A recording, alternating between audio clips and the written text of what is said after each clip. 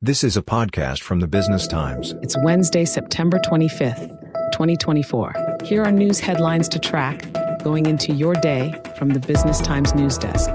Starting with international news, U.S. President Joe Biden addressed world leaders at the United Nations for the final time overnight, declaring that Russia's war in Ukraine has failed and that a diplomatic solution between Israel and Lebanon's Hezbollah was still possible. With 4 months left in office, Biden stepped up to the green marbled lectern at the UN General Assembly, with wars in Ukraine, the Gaza Strip, and Sudan still raging and likely to outlast his presidency, which ends in January.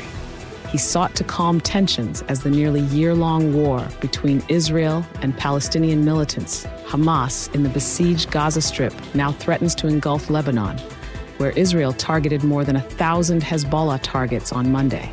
Staying with the UN's nuclear watchdog chief Rafael Grossi said he had sensed a greater willingness by Iranian officials to engage with the agency in a more meaningful way after talks in New York, and that he hoped to travel to Tehran in October.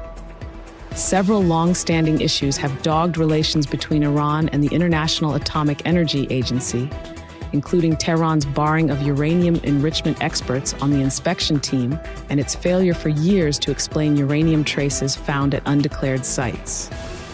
In Asia news, China's financial regulators have announced a broad raft of measures to support a slowing economy, aimed at boosting liquidity and lowering borrowing costs for individuals and companies alike.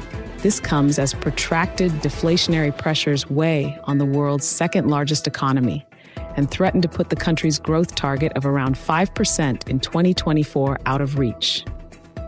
The measures include cuts to a key policy interest rate and existing mortgage rates, reductions to banks' cash reserve requirements, lower down payments for second homes, and more liquidity for the stock market. Sri Lanka's new President Anura Kumara Dissanayake dissolved parliament and called for a parliamentary election in less than 2 months in an effort to consolidate power after his weekend election victory.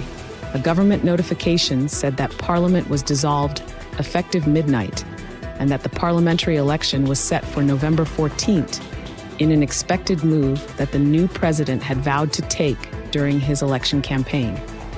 Disanayake's party holds only 3 seats in the 225-member parliament, and the snap election could help him take control of the chamber, while his approval ratings remain intact following his win in Saturday's polling.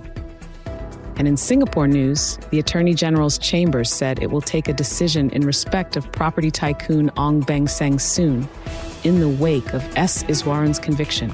Mr. Ong is the chairman of Formula One race promoter Singapore GP. The 78-year-old was named in multiple charges Iswaran faced. Turning to equities, the Business Times stocks to watch today include Silver Lake Axis, E2i's voluntary unconditional offer to take the enterprise technology company private at 36 cents per share in cash is final, and there is no intention to raise the price. For more business news and market updates throughout your day, visit bt.sg. This is a podcast by the Business Times. Find more BT podcasts at businesstimes.com.sg/podcasts or wherever you get your podcasts.